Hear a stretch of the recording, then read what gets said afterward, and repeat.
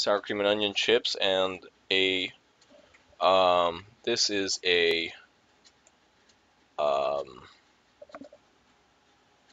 chicken and broccoli cheddar um, hot pocket.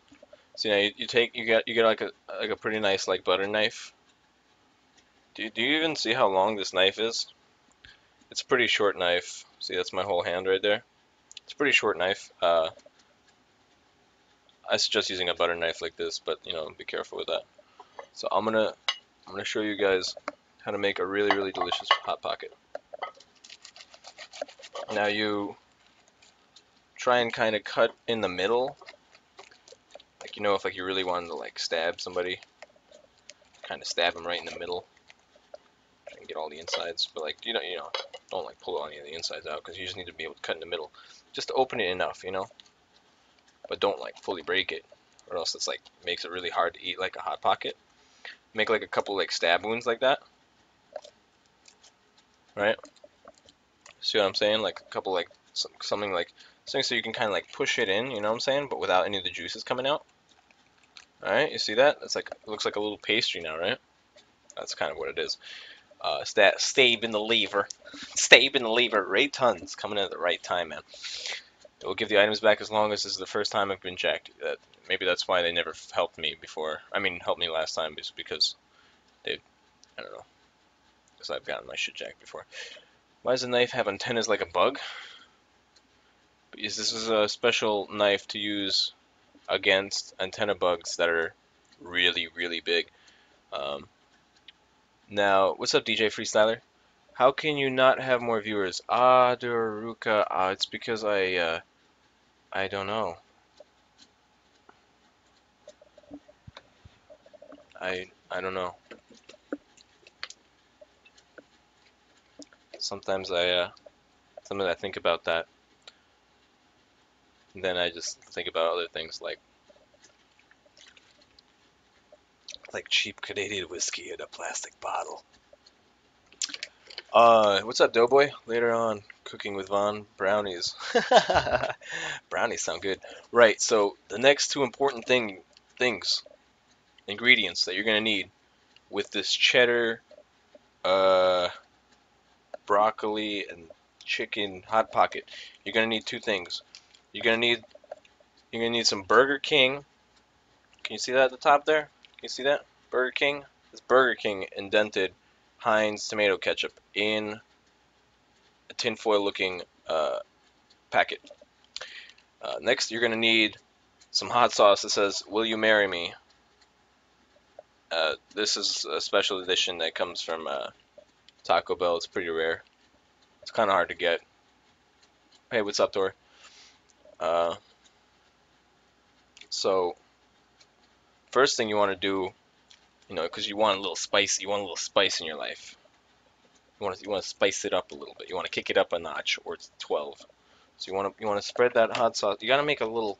You see this? You see this? You see this shit? You gotta make it kind of small like that, or else the hot sauce will get everywhere. You don't want that, right? Look at that shit. You pour that shit in there perfectly even. You see that shit?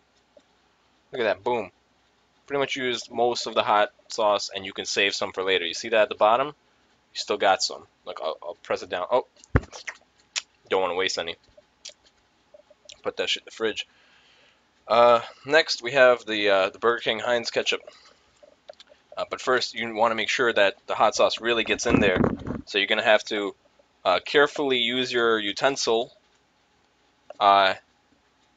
In my utensil right now is actually a karambit bayonet combo. You see that? That's the karambit edge, and I combined it with bayonet, and then I took two flip knives at the end. It's a new CS:GO skin. You probably haven't heard of it. So now you carefully take the antenna bug. See that? You press that down. Look at that. The hot sauce just pours right inside. Sometimes you gotta stick it in there a little bit to really make sure it goes in proper.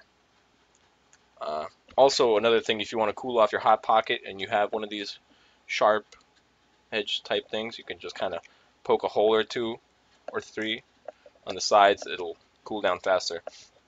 Now, what we're gonna do next is we wanna add the final ingredient. That's the Heinz Burger King ketchup. Burger King doesn't pay me to do this, but when I ask for ketchup, they do give me about 50 packets. All right, now you want to be careful with this because there's a lot of ketchup. There's a lot of ketchup in these things, so this doesn't even look like ketchup, man. Look at how clear this looks. Oh, but like, I don't know if you can kind of see it. It's kind of like clear. It's kind of, anyway, it tastes good.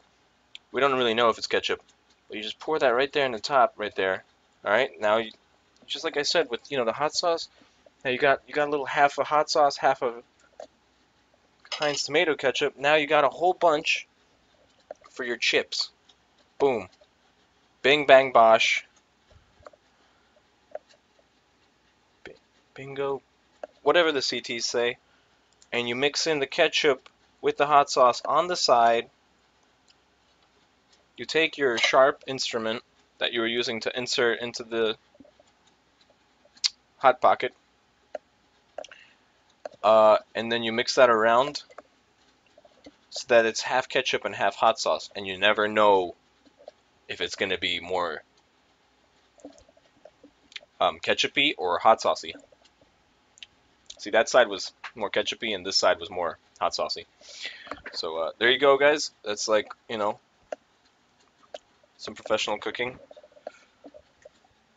I don't really have a garbage can here, so I'm gonna use this Cheetos bag as my garbage can.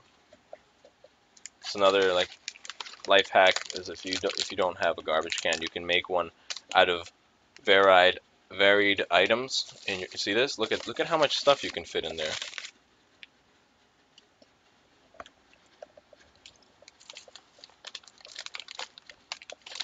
3 of those things and almost a Miller Lite can.